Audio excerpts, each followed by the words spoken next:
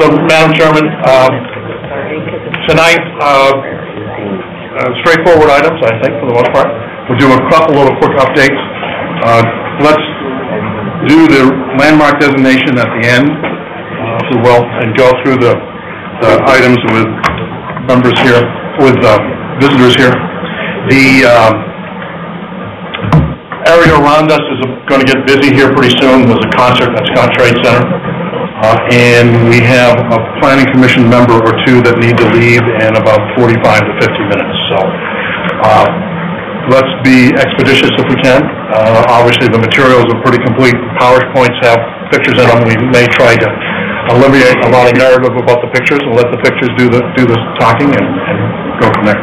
Is there anyone on the phone right now? No. But as you know, that's how we record ourselves to get it on the phone.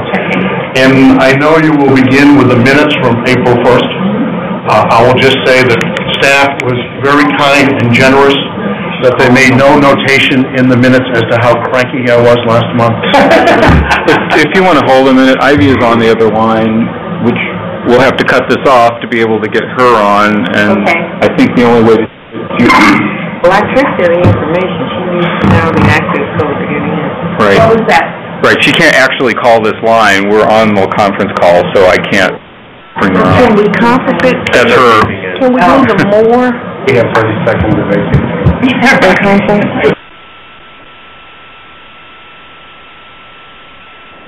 So we can't conference it? Yeah, she's gone. I mean, she needs to call in the conference call number. Everyone else does. Did you text her? Yeah. We have a quorum. We'll try to get Ivy to join us on the conference call number. Okay. Are we set up now for recording? Yeah, it's still working. We just don't have Ivy. Okay.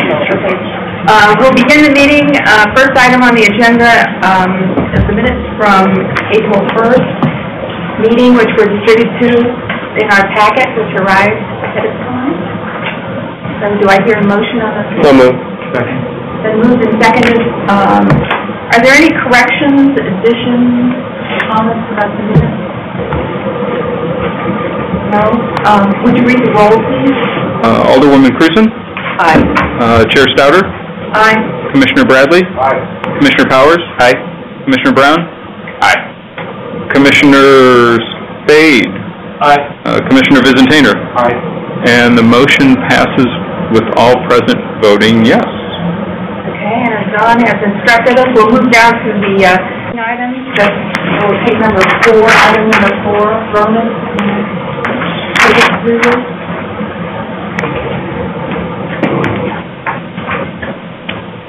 Good evening, Madam Chairman, members of the Commission. This is a proposed rezoning of 4 parcels, 1714 through 1722 North 13th Street, from the B multiple family dwelling district to the F neighborhood commercial district. The site is about a third of an acre in size. It's located near the intersection of 13th and Howard, a little bit north of downtown in the old North University. The existing uses are 4 vacant lots. The petitioner would like to consolidate those 4 parcels with the adjacent parcel located to the south in order to develop a $3 million transitional living facility for men. The petitioner is Sunshine Ministries Incorporated, which owns all of the parcels. The proposed facility would replace an existing facility which is located a couple of blocks to the south. And it's also located a block to the east of a newly constructed building which houses the organization's offices as well as a facility for women.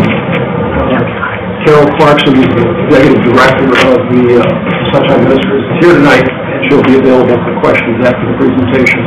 This is a map of the existing zoning for the area. As you can see, the 4 parcels are zoned B multiple family. Parcel to the south is F neighborhood commercial, and the consolidation of parcels having different zoning districts is not permitted, and that's the reason why the petitioner has requested rezoning. This is a photo showing the 4 vacant lots that make up the zoning site. Immediately to the east is the parcel that would be consolidated with those parcels. Again, it's a vacant lot with a lot of dumping of wood pallets and tires. And the entire site that would be developed stretches from this building here to the street there. In terms of the adjacent properties, these are all parcels that are located on that same block. As you can see, it runs the gamut from industrial uses to residential uses and some vacant lots. Across the street, you pretty much have the same picture, although there are a few more residences. The photo on the left is the newly constructed building that houses the Sunshine Ministries offices and a facility for women. And the photo to the right is the emergency shelter that Sunshine Ministries operates a couple of blocks to the south. And this building would eventually be replaced by the new facility. This is a rendering that was submitted by the petitioner of the proposed facility. Floor plan for the first floor. The facilities would include dining room, kitchen, chapel, computer lab, and miscellaneous facilities, with the bedrooms up on the second floor.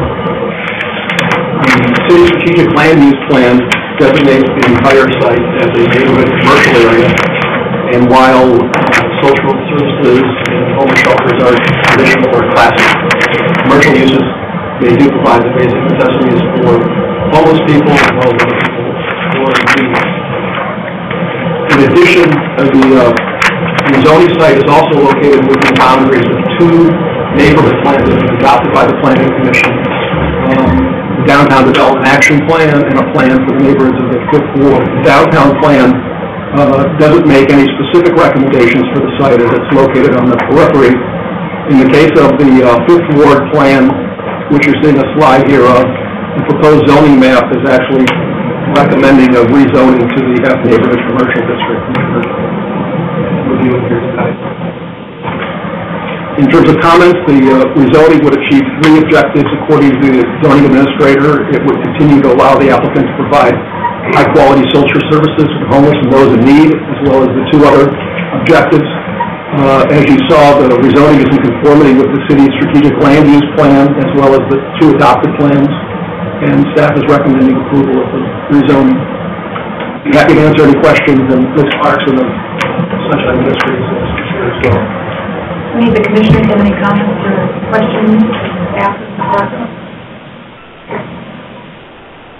Is there a motion? Move approval. Second. Then move that we approve the rezoning planned in conformity with the strategic land use plan signed the Board of Aldermen. The previous role has been requested. Are there any objections by any of the commissioners to the use of the previous role? Can I do that with Dan? Just walked in. If he has no objection. There's no objection to accept the previous role, and the matter stands true. Sorry we ignored you, Dan. But... You may recall a while ago we had a similar applicant with a property that's been made available to him from McKee out West Florissant that just didn't pan out. So this is one that's rezoning, having worked with the neighbors. Okay, our next, we're taking the zoning items first round. Item number 5. Good evening. Our next rezoning is for Sentient Colors Inc. And Patrick Barrett, their project engineer, is here, and also Gabriari. Sentient brings us a major addition about 5 years, and we rezoned this area down here 5 years ago, and now they're moving a little north from Glasgow. There's 2 residential vacant residences will be demolished. The site will be consolidated with the campus, and then they're proposing a new ink facility. After the rezoning, all of the site will be J Industrial, and rezoning conforms to city's business and industrial development. This is a complex, Jefferson Avenue, St. Louis, North Market, Glasgow, the rezoning area is right in here. their headquarters, warehouse. Hi, it's on the 7 right. Welcome. We're just going over the rezoning of the Sensient site, which is just west of the main industrial campus. This is an aerial view. This is the corner, Glasgow and Montgomery, and then there's the two residential buildings.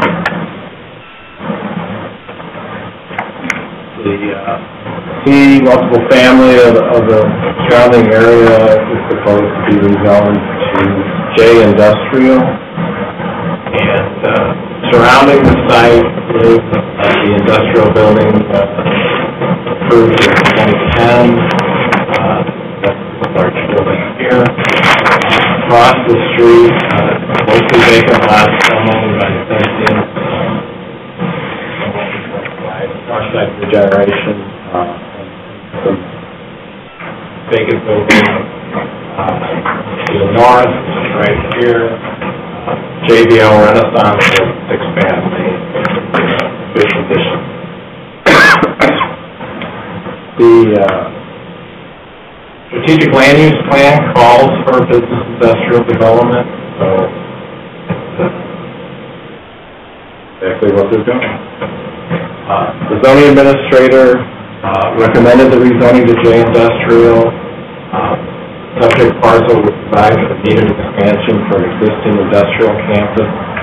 And this benefits the city, promoting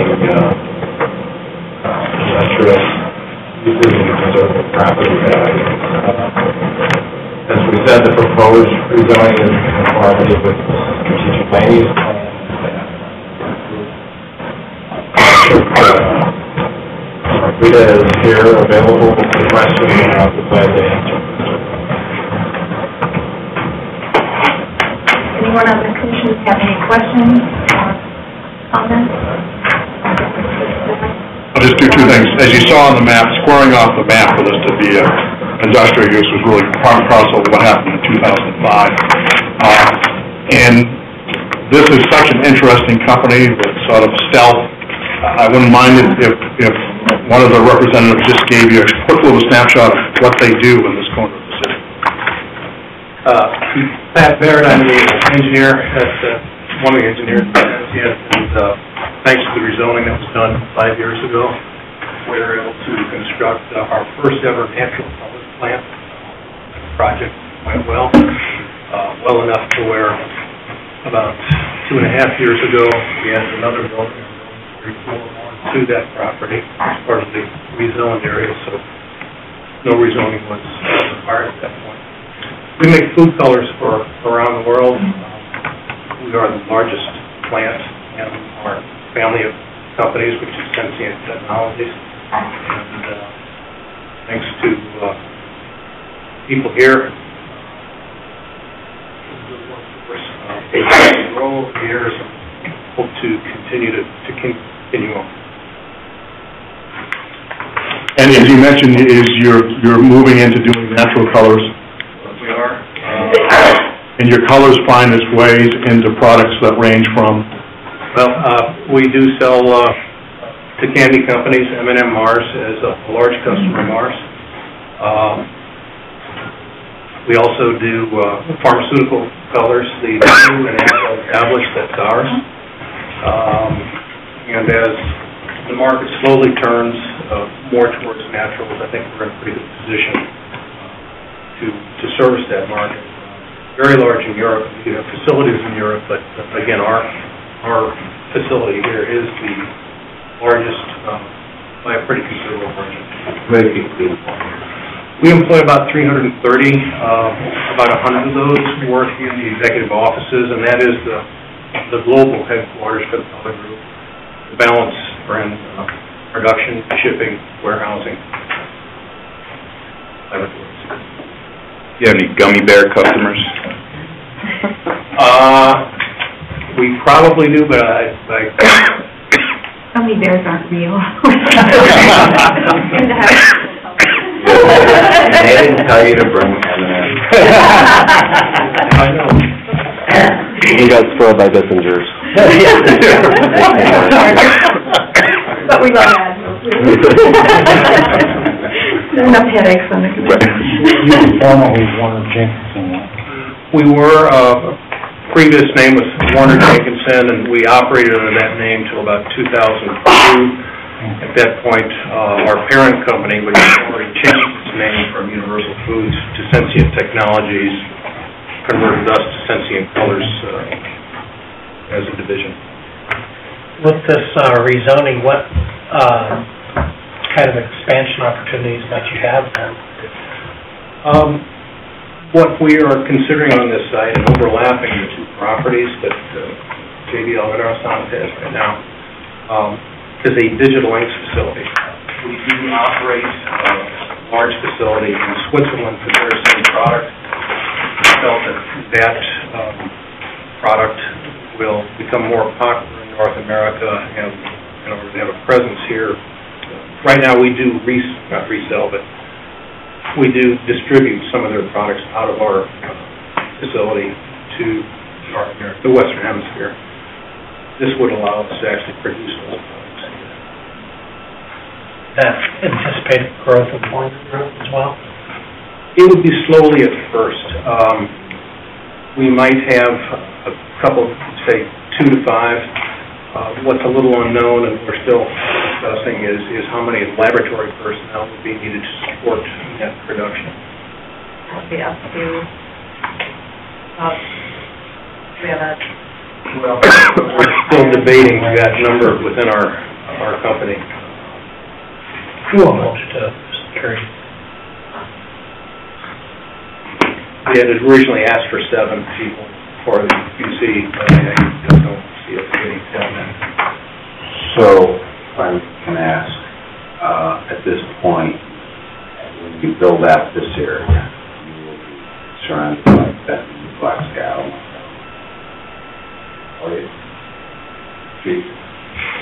Actually, we've vacated Elliott, and we have our warehouse on one side of Elliott, main manufacturing on the other side of Elliott. And it looks like there's some real estate there. It's from the department. Between North Jefferson.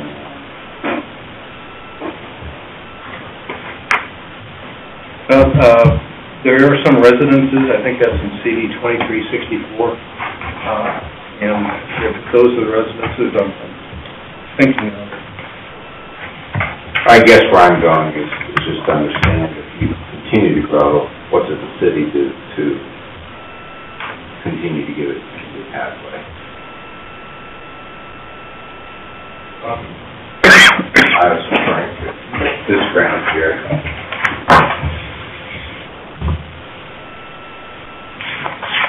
So we also have a lot. Actually, in that corner where you see the paths, it is a part of our facility right now. It's a walking path for employees. Yeah. At the corner. And this is your employee park? That's yes. Come down here. So you don't feel landlocked, are you? We try to pick up properties as they become available around us in order to give us a little bit of green space. We've been able to, I guess, kind of stay ahead of any expansion by that property that's been going on. And been trying to green up a little bit of the area between Jefferson and the plant to be a little bit better of an entrance. Other questions? Second. And moved and seconded that we find the petition for rezoning today industrial in conformity with the strategic land use plan, and that we recommend its approval. And the previous roll has been requested, but we can't call these previous rolls on these new people. So could you call the roll, please? Alderwoman Cruzen. Aye. Chair Stouter. Aye. Commissioner Bradley. Aye. Commissioner Powers. Aye. Commissioner Pinkston. Aye.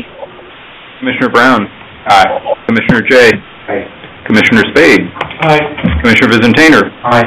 The motion passes with all present voting yes. Great. And if any of you are trivia contest questionnaires, question producers, if you didn't get a few tidbits from that conversation to be in a trivia contest, Thanks very much for attending. Thank you. We'll move on to the Hickory and Rutger Street, St. Lucie. Yes, we've had 2 rezonings on St. Lucie campuses in the last few months, and this is medical campus. And Dan Krupp is here, the project coordinator at St. Louis University. The site, the rezoning site is 3.5 acres. This is the city block. It's the entire city block except for the 2 facilities on Spring. And the plan is to consolidate that with, of course, the east, also owned by St. Lucie. This looks like a street, but it's actually a right-of-way, and I think the name is still coming up on the map. But it's actually, one large parcel of land.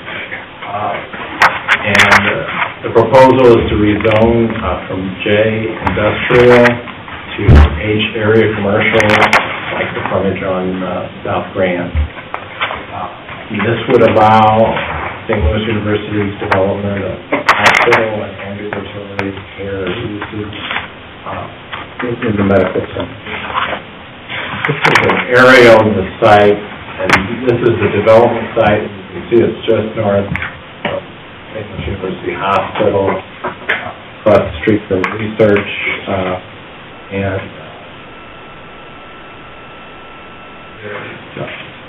this is the zoning amendment, combining it with the east. The front portion is already zone H, so it's most of the site is rear. This is a view. These are a view from the corner of South Grand. This is a view from the corner here. So it's rezoning a large area from J industrial to H, and then match the H along South Grand, which is, if you remember right, we rezoned to H in the main campus a few months ago. In the vicinity to the south, of course, is the University Hospital. It continues back to the south. There's some of the service facilities and tenant office building. And there's just 2 properties fronting on Spring, and one's Drummond Hall. And along the north side is a lot of residential. Actually, there's a lot of vacant land also owned by the university. And it's basically like 9 houses among the vacant land. And the hospital is literally a hospitality house. It's on Hickory, just west of Grand. There's also vacant land to the north owned by SLU, and this is the Missouri Belt Company and Cleveland site, which I think everyone remembers from a few years ago. Strategic land use plan, this entire site and the development site is in institutional preservation and development area.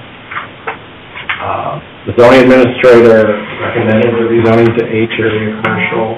So this is a unique opportunity to provide additional healthcare services to the immediate and adjacent areas and bring this into conformity with zoning.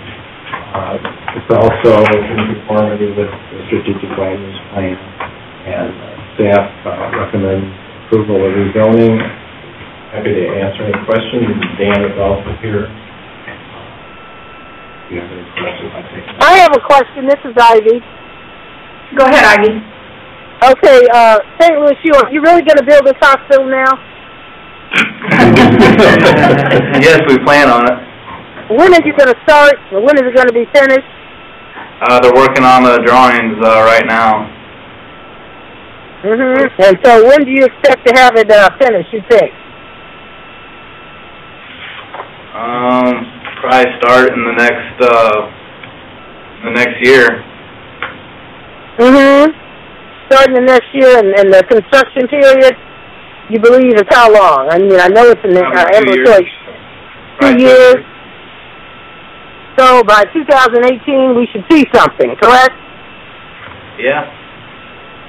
Okay, because we approved this how many years ago? Fellow commissioners? Well, We approved a different site. Yeah. are you talking about when we were addressing the Peasley site? Yes. Yeah. When was that? Yeah, it's all part of the, I think, the master plan, so. That was a while ago, right? Everything between has been demolished since then, and that's the area they're wanting to rezone, to match the rest of the camp.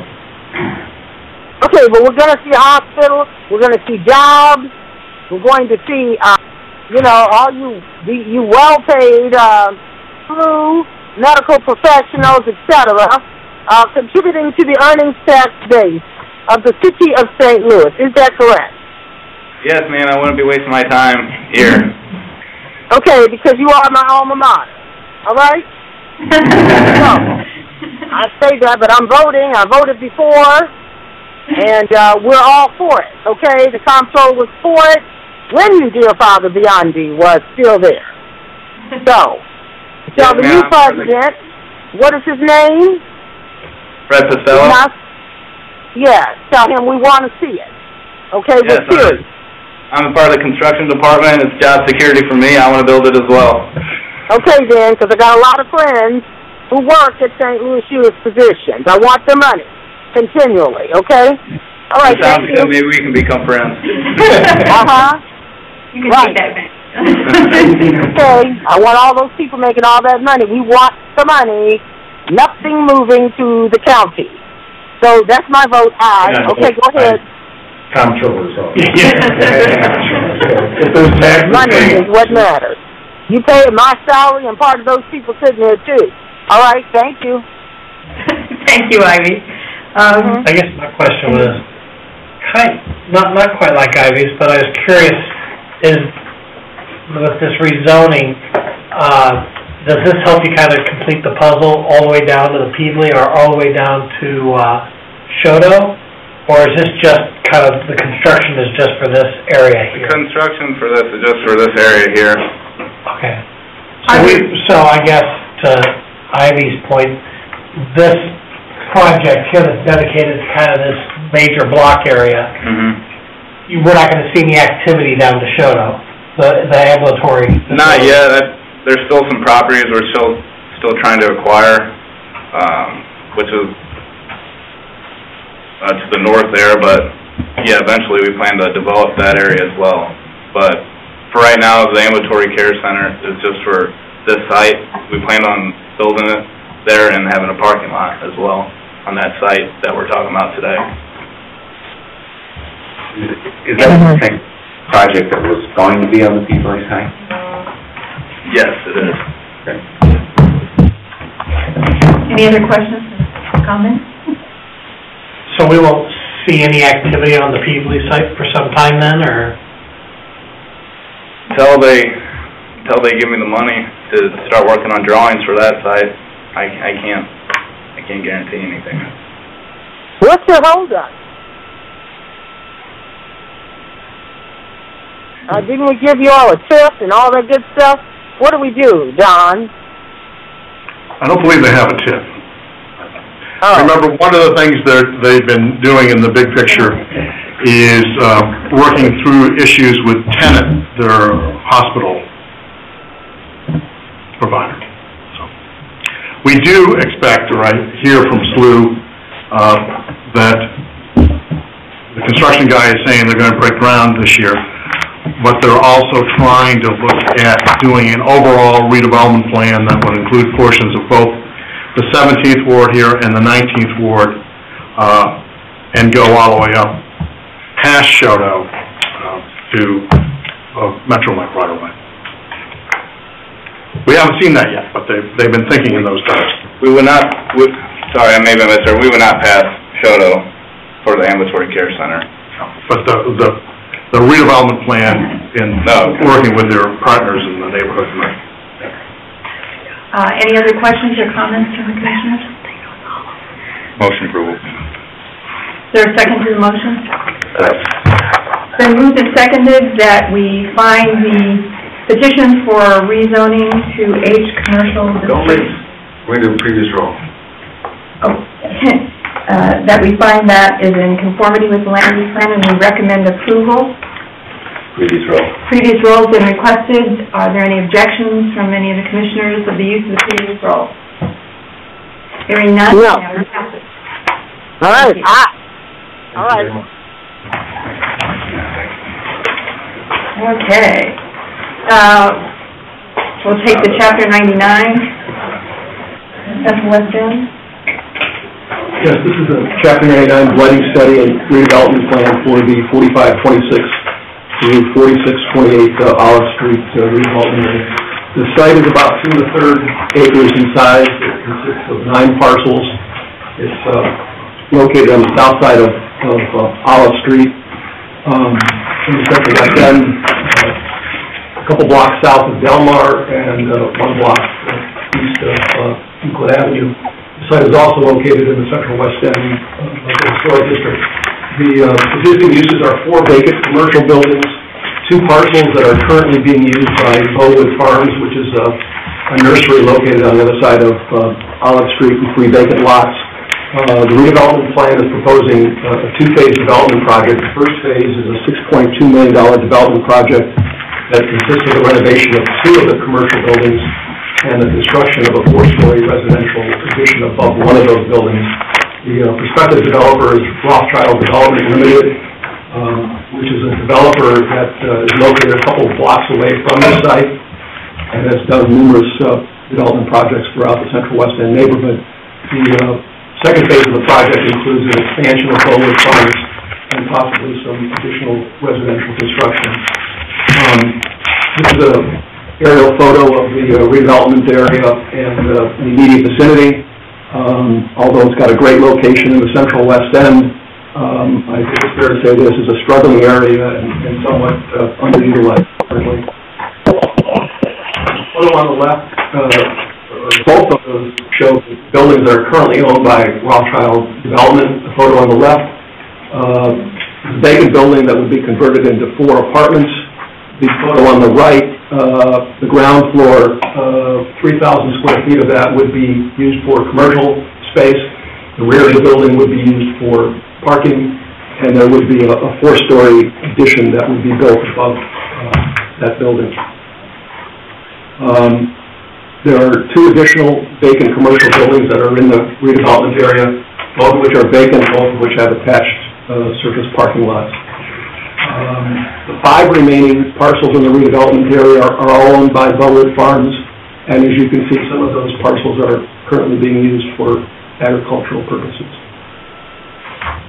In terms of adjacent properties across the street from the redevelopment area is Bowood Farms, which includes an outdoor storage lot where they have some of their nursery items, a retail shop, and a popular restaurant, Cafe Osage, and its parking lot. Further down the street is an interesting collection of buildings. Again, this is part of the Historic District. It includes the Prince Hall Grand Lodge and the Taylor Olive Building. And immediately east of the redevelopment area is the Lister Building and the side yard associated with it. This is a rendering that was submitted by the prospective developer. The building on the far left would be converted to residences. The large 1-story building would have ground floor commercial in the front, parking in the rear, and that's the residential tower proposed for it. This is another perspective. I should note with Betsy's appearance here that the Preservation Board approved the design of this building, I think it was 3 months or so ago, and granted it preliminary approval.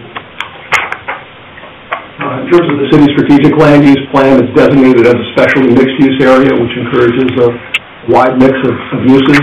The development plan is proposing residential and commercial uses as well as the expansion of the nursery. So the redevelopment plan is in conformity with the strategic land use plan. It provides for the use of up to 10 years of tax abatement no evidence remain as necessary, and staff is recommending approval of the lighting study and redevelopment. I'd be happy to answer any questions. And Matt Brenda of Blackline. Mark, I'm sorry. Of Blackline, which is the general contractor for the project, is here as well, if you have any questions. I have a question. Lyda, you're there, right? No, Lyda left. Well, Lyda, it's in the 28th ward, but Lyda has the best excuse ever for why she had to leave. Her son at 6:30 now is throwing out the ceremonial first pitch at the baseball game. Oh, that's great. Okay, I was going to ask Lyda. It's in her ward, but the developer's there. Rothschild, right? The representative is from the general contractor associated with the developer, yes. Who is that? Who is the general contractor? Blackline. Okay, you all have some minority participation, correct? Correct. Who is? Sorry? Who's your minority participation on this project? We haven't completed the construction documents yet to put it completely out to bid, but we've already talked to BAM, Brian Murphy, as well as Skate for the plumbing. We've actually had pretty limited interaction with subcontractors so far, just as we don't have construction documents yet. But we have engaged those two subs already, and so I think we've got a good jump start on the process. Okay, and the architectural firm is who? Arcturus. Who is that? I'm sorry, I didn't hear you. Arcturus. Arcturus. Do they have some participation? WV. Yeah, that's a Women-owned business. Women-owned business, I know they are, but there are MBEs too.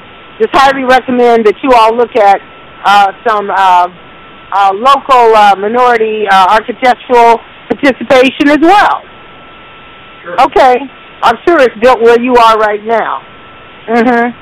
Okay. Thank you, Ivy. Any other commissioners have any questions? The Chapter 9 area is much bigger than the space site. Just explain how the tax abatement works on the undeveloped part of the site. My understanding is that up to 10 years of tax abatement would be provided to the developer. It's unclear as to who the developer would be, although all of the parcels but for one are associated with parties who own Rowood Farms. There's one parcel between Rothschild's development project and the remainder that apparently is up in the air.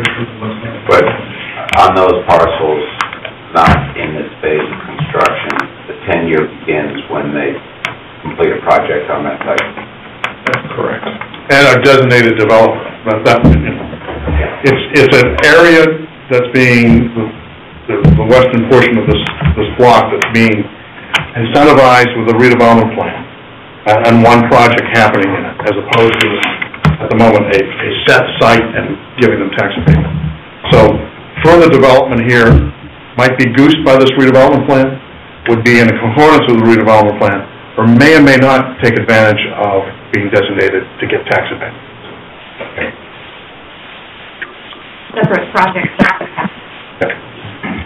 And just, Roman showed you the pictures. This is one of those interesting sort of funky areas. The geography's different because of the angles of the streets. There's a portion that's a historic district. It's part of it is in the 18th ward, part of it in the 28th ward. You see some of the pictures of the storefronts. Some of them are used. It's really one of those sort of classic edge areas. Good to see some development. Terminated right there by Second Crest too, which is old Theodore Lane. There's an awful lot of potential there. Unfortunately, it's struggling currently, but I think Bellwood Farms has attracted a lot of people to the area within the last few years. Commissioner Stave has made a motion that we approve. And moved and seconded that we recommend the Chapter 99 lighting study and redevelopment plan and recommend it to the Board of Aldermen for approval. Could you read the roll? Oh, any other questions or comments? Could you read? No, I would just say this is Ivy. If it's part of its Terry's ward, I highly suggest that you identify some more minority participation here in Kennedy. Okay, that's it. Okay. The roll, please. Sure. Chair Stouter. Aye. Commissioner Bradley. Aye. Commissioner Powers. Aye. Commissioner Pinkston. Aye. Commissioner Brown. Aye. Commissioner Jay. Aye. Commissioner Spade. Aye. Commissioner Vizentainer. Aye. Motion passes with all present voting aye. Okay. Can we move back up to the item that we skipped on the agenda, which is landmark designation for Maya Angelou's birthplace?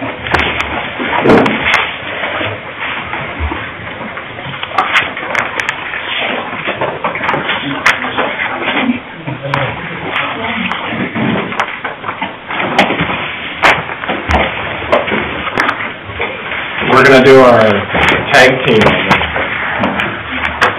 You get all the divisions of PDA in one person.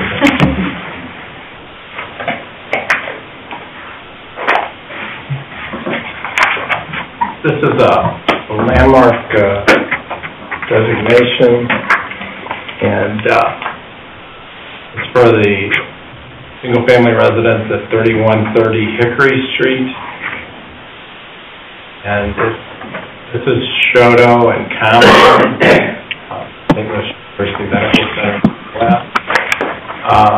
It's 2 blocks south of Shoto and half block east of Compton. It's a brick single-family home built in 1888, but it sits among contemporary houses built in 2000. You can see the footprint of typical contemporary houses, but there's also other 1880s and 1890s houses. And this block is really on the edge of the neighborhood. There's a Amerinui substation here, Boundary. There's some vacant lots. So there's potential there, and a lot of things that have happened since the year 2000. So we're back in Compton Hill. I think we were the last landmark we brought to you, which is the Compton Hill Baptist Church up there. Where Dick's pointed out. And Compton Hill was a self-contained black neighborhood with places to work, lots of churches, corner stores, very densely developed, and so we're looking at the individual building because unfortunately the neighborhood can't really convey what it was like when Maya Angelou was born there. This landmark petition was initiated by Ms. Rhonda Wright, who owns the property and uses it as a residential rental. Also involved have been Alderwoman Davis from the very beginning, and members of Maya Angelou's family all were supportive of this effort. And taking a look at the house and using the history we had and adding to it, and of course considering her great presence and personality, particularly here after, unfortunately, she died. All this attention focused on her, as happened at that time. It's very easy to make the case that this building as her birthplace has significant character and value for the city of St. Louis, and who likes to claim her as its own, although she didn't really spend very much time here. In fact, she lived here for 3 years of her life, and then spent most of it with her father's family, her father's mother in Banff, Arkansas. And then she came back and lived a couple of blocks to the south on Carolyn Street and would spend a school year in St. Louis in the 30s. Actually remembers that time better. It was a multi-generational household. This was the home, 3130 was the home of Angelou's grandparents, her mother's parents, and what's interesting, this is a very densely developed block front. Most of the buildings were multifamily flat buildings. This was one single-family residence on that block. And her family, my grandparents were successful enough to own a single-family dwelling. And so it's that sort of ability for it to stand out and be a little nicer than its neighbor is lost now, but still, it does look very much the way it did when she was born there. Has a side entrance. You can see it here in its setting with modern buildings on both sides and on the street. There are other historic buildings, as Dick pointed out, but it's a very mixed neighborhood. So she moved back to the school she went to was the older school, which has been replaced by 1960s adult literature school that's in the neighborhood as well. So this was where, when she was in St. Louis, her life was centered here in this house and this neighborhood. The significant rehabilitation of property occurred in 2004, and I think it's interesting that the houses on each side were constructed before. So this proposed landmark designation will advance the physical development of the city in two ways. First is adoption of the landmark plan and landmark standards will help ensure that inappropriate alterations to the house, would be discouraged in the future. And I guess you get to the point of it is that then we continue to act as presence and president in St. Louis. As Betsy pointed out, the Compton Hill Missionary Baptist Church was nominated in 2013, and this really helps define the western edge. There's opportunity areas to the north that we don't quite know what's going to go in there. And the area to the west has become St. Louis University's medical. So it used to be in the middle of the neighborhood, but now it's kind of the western edge. Planning staff finds that, together it helps define the neighborhood. It's a strategic neighborhood preservation area on the south side of Hickory. Opportunity area, and then this is the institutional is the church. The proposed city landmark designation is in conformity with the strategic land use plan, which encourages new and rehabilitated housing, which obviously the block has. The proposed landmark designation will have a positive impact on the physical development of the city. And we're asking you to ask the PDA director to notify the preservation of the Planning Commission's recommendation. The Planning Commission acts as an advisory body to the preservation. Is the house currently a residence? Yes, Luna lives over in Illinois now. She had this further afield. She has plans to keep it as a rental property. The standards we developed for do address signage or whatever in case it would be used as more of a museum or some other kind of use related to remembering the founders of the city. I think it would be kind of cool if it was a residence versus a visiting scholar or something like that. Yeah. But so far it's her rental income property. And will she put a plaque on it or anything with this designation? I don't know. We don't. It would be her choice. Most of our landmarks don't have plaques. We don't have that program very strongly here, but she could. I think it says she could put a plaque on the building or a monument sign in the front yard. Other questions? Motion approval. Second. Moved and seconded. Previous roll. Previous roll's been requested. Are there any objections? The commissioners here or I on the phone to the use of the... No, I have no objection. Seeing no objections, hearing no objections, the matter stands approved. Thank you. So, Madam Chairman, the delegated items, we're happy to discuss either here or after. And then the informational item on the zoning notifications, Dick showed his master sort of inventory chart last time. And Michael showed some pictures of examples. We're continuing to do two things. Scrutinize the chart of what other cities in Missouri are doing under their laws, getting their examples, and getting other sort of creative examples of the physical posting. Short 3 people is a little challenging to get that done on a timely basis. And then I've been loaned somebody that's half my age. Patrick smirks a little bit here. In that I've tasked him to sort of look at best practices around the country where there's media use and social media use and other ways of electronically getting the word out about development projects. So he's working on that. I hope to know more by tomorrow. And so next time, unless it's a real full agenda and staff's pretty jammed up, we'll go through the matrix again. We'll show some displays of examples and begin to structure some decision making. Great. And thanks for putting out the information on it. So will this be a recommendation then of the Planning Commission to the board for changes, or what do you foresee as a thing? I think there'll be a big discussion about it here, and certainly we'll take what we discussed. And so part of it is a reminder of where the budget comes from for doing these things. Right.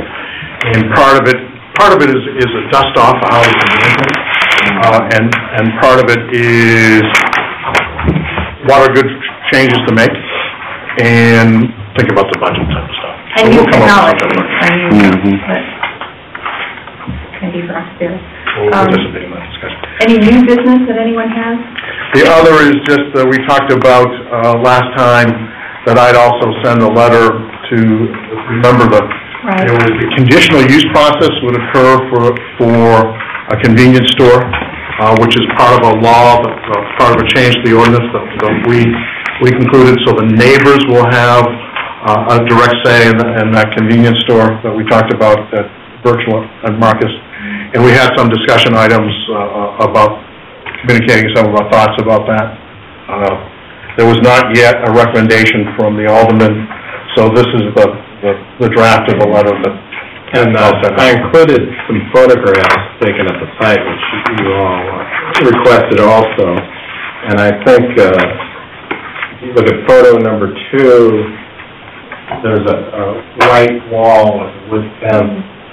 Behind that is, especially in photo 3, you can see that there's a small retaining wall and the stockade fence. And their proposal is to include that former residential parcel in the gas station site and build a taller retaining wall and fence. And so that's where some of the language is dealing with the views from the single-family house. And this is an occupied house. I know it may look that there's metal shutters that you can close and open, but it is occupied. There's a warning about the dog, so I think there's several occupants, and this is being used as a side yard for the residents now, but it's owned by the gas station. And so... Another thing from our tire kicking on that process is some consideration of how the NSOs might be able to be a little bit more helpful in some of the neighborhood context information that we'd like to know about. I see there's mention here about the trash dumpster. Was there any, it seemed to me, just looking at that plan, if I recall, that it would be really advantageous to use the alley for trash pickup and not the street where the porch is. Can we be a little bit more specific to that in this letter, or at least recommend that? It's a recommendation, so why not? Sure.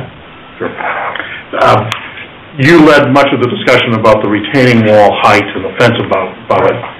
And so Clumian, that was an issue, but then how it relates to the alley is put the dumpster in the alley? Yeah, they had the dumpster sited on the street side, the porch side, and it seemed simple enough to make that switch. I don't know why the designer sited it that way. We'll polish that up and pass that along. Okay. Thanks for doing it, Don. Addicted to work. Thanks for doing it, Dave.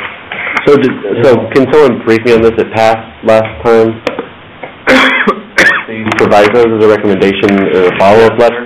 Yeah. We have a 45-day clock to deal with rezonings. And remember, much of the detail of a rezoning occurs at the Mary shop when it came in. But this had some aspects that we were quite concerned about relating to the neighbors and this geography of the wall. They provided a site plan, and I think some of it, the convenience store is moved to be next to the house, so in some ways it blocks the view. And it's not, so a lot of the noise and light is on the other side of the store now. So I think there was general consensus that this was going to operate much better, and the concern was the specifics of the design, and the planning commission was looking at the rezoning, and they were nice enough to show us the site plan. They don't have to do that, but technically those issues we don't have jurisdiction over. We may comment. But I think it's our job, though, is if you rezone a residential lot, the idea is not to continue creating decay down the face, the face of the block. And so I felt that in kind of the protection of that neighborhood, that we had to have that discussion to make sure that that would be upheld, or else that you're going to have a new vacant home right next to the gas station. So two things is, one, yes, fine. That is a role in our system for Mary staff to do when it comes in. And then second, what we sort of realized is that this particular use has the effect of Alderman Cone. We did a modification on convenience stores in particular, so that there is a conditional use in these neighborhood contexts for convenience stores, and therefore that public part that might not show up at the Board of Alderman hearing would be at that conditional use hearing. Much of our concern at the time was about some designs of convenience stores, so we said, what the hell, let's send this letter to the conditional use process. The alderman on his own is tire kicking and evaluating. But it gave us a chance to deal with it in the 45 days. Mm-hmm. Okay. Did you have any conversations with people about this? No. Okay.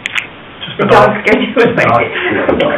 That's what I said. One of the reasons is one of the old photos, Ariel had a blue tarp on there, and it had been damaged at one point, but other aerials showed it later than that, showed it repaired. So they haven't shown any inclination to get engaged in this rezoning? We don't know that. It may or may not have with the alderman.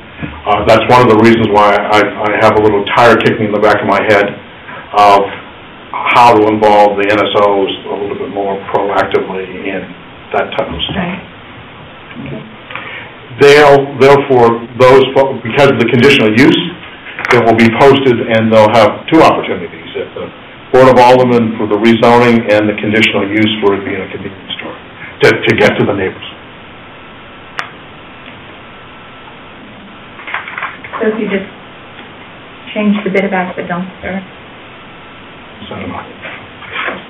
Any need for an executive session? Not this time. With no other business, I entertain a motion to adjourn. Second. All those in favor? Aye. Aye.